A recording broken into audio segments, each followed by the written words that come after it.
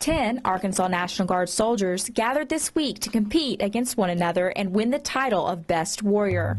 The Arkansas National Guard hosted the 2016 Best Warrior competition at Camp Robinson. The competition was designed to test the mental and physical capabilities of the 10 competitors chosen out of the 5 major subordinate commands of the Arkansas National Guard.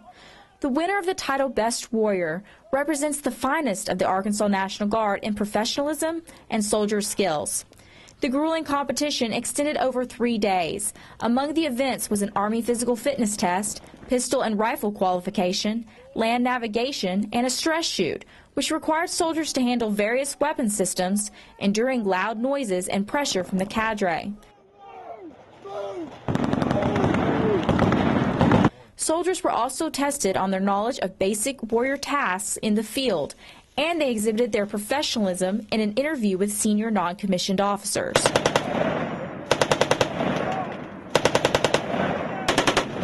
While the competition gives these soldiers a chance to show off their skills, it also allows them an opportunity to gain new knowledge that can be returned to their units.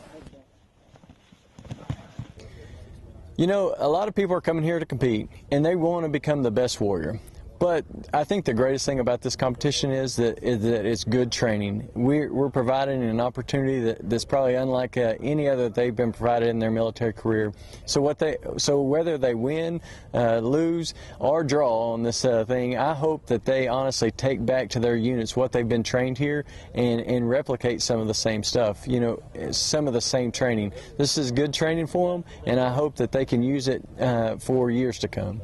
The winner of the 2016 Best Warrior competition in the NCO category is Staff Sgt. Josh Loar of the 1st 233rd RTI. The competition was tough. Each event had its own challenges, and I was up against some of the best soldiers in the Arkansas Army National Guard. The winner of the Junior Enlisted category is Specialist Benjamin Mitchell of Fort Chaffee Joint Maneuver Training Center.